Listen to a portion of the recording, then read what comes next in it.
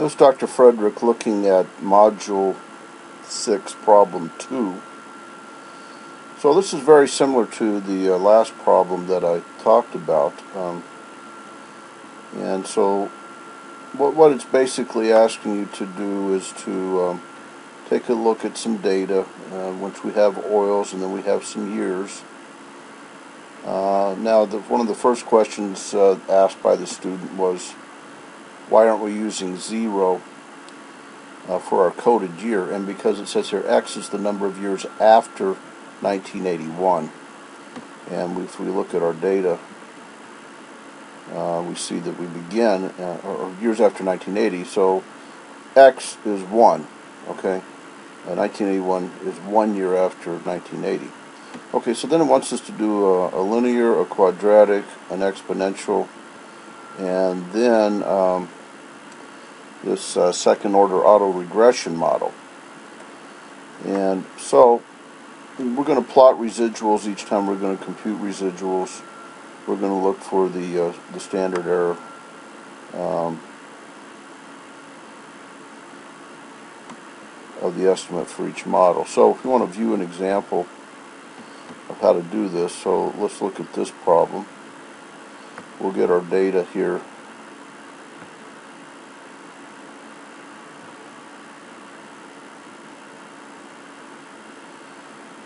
Okay.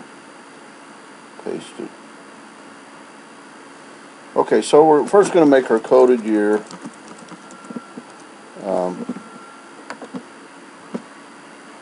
I don't want to do that. 1, 2, 3. If you put 3 to a series and just grab it, you can do this. Let's get our data set up for coded year squared. And that's going to be equal to C2 times C2. Copy that. You're copying the formula, and it changes the formula by row. Okay.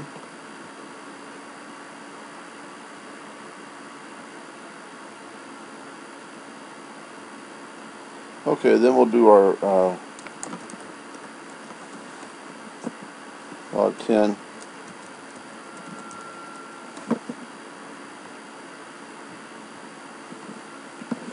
For the oil reserves. Alright. Now we're going to do an autoregression.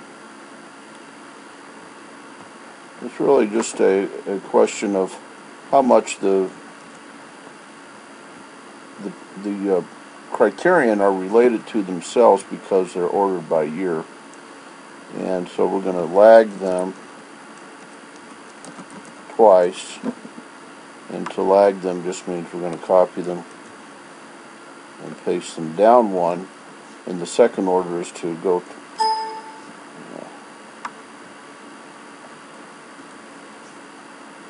here. Alright, let's cut off the excess. Okay.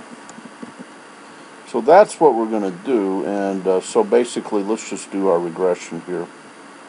Data, regression, and I usually start by including labels, but for our auto-regression we'll take our labels out. Okay, so our X range is going to be our coded year.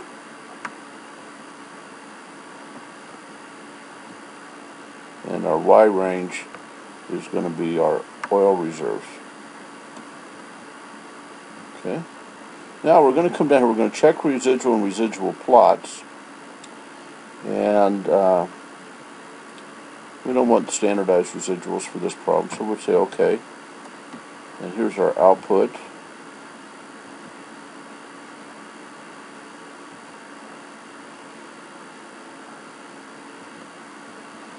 Alright, so let's look at what we have here. We have our X values, then we have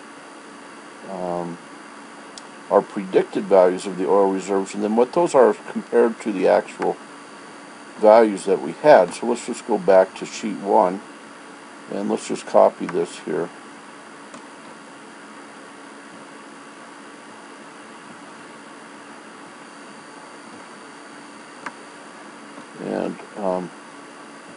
we'll just paste that in, and we'll copy this.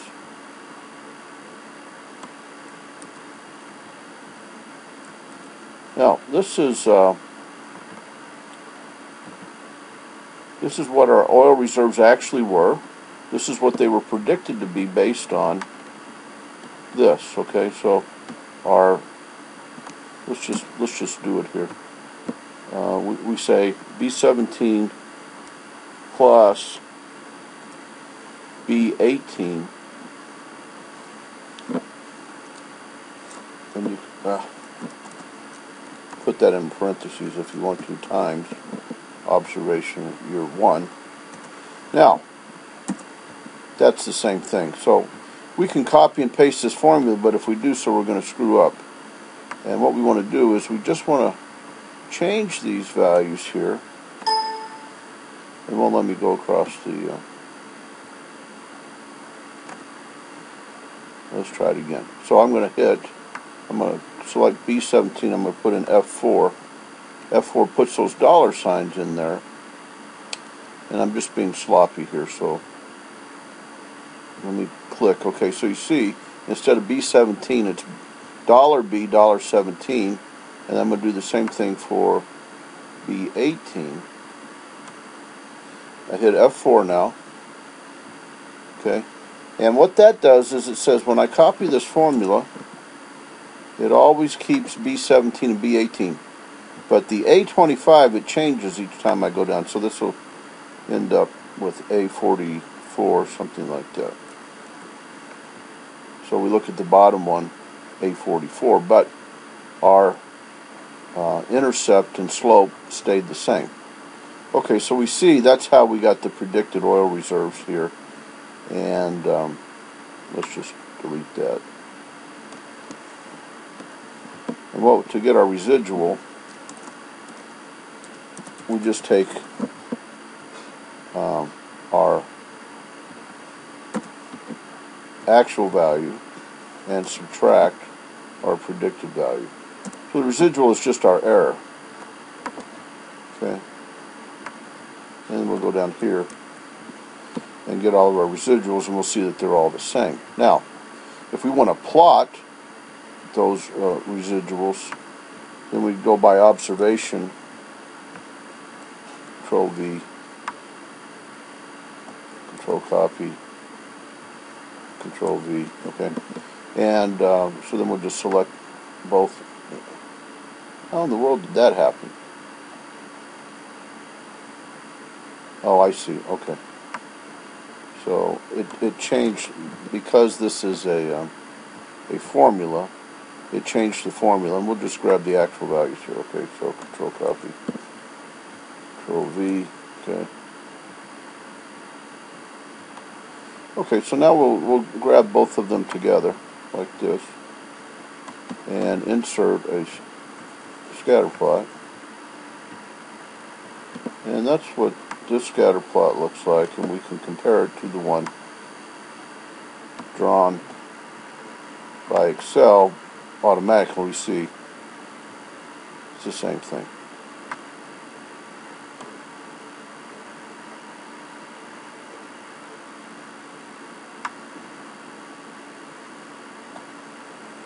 Okay. I'd like to get it stretched out so it looks the same. Let's try. Hold on a second.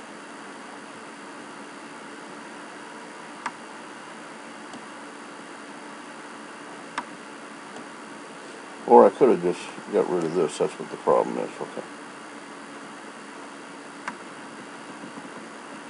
Alright, so I hope you'll agree that those look the same.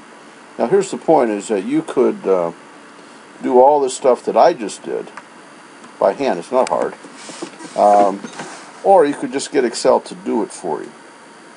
Okay, so let's go back to sheet 1. I showed you in a recent lecture how to do the quadratic. So just real quickly to get your formula for regression here for the x, you're just going to put in 2 x's at the same time. It knows you has 2 predictors when you grab 2 rows, okay? So, and then, so it does that automatically gives you your regression formula. Like that. Let's just compare this to what we were supposed to get, 262.31. So exactly the same. Okay, so let's do the one that's hard, because your book is really pretty awful about explaining this. But here's our x value. Here's our x value lagged 1, meaning we dropped it 1 year, and then we lagged 2. And these are our data, okay? Nothing else are our data for this problem. That's what the book ought to show you, is that we're just going to use these values. And this is going to be our y value, and this is going to be our x1 and x2. Okay, and so now we got to remember to take labels off, okay? And let's grab our y values.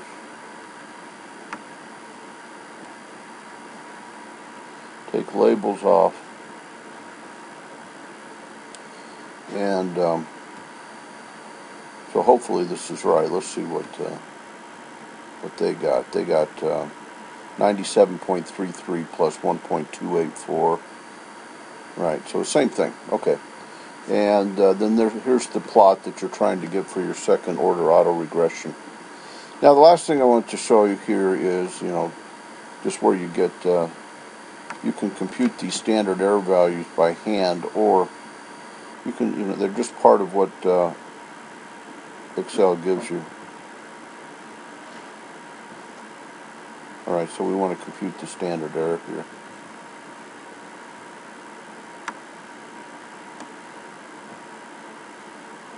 And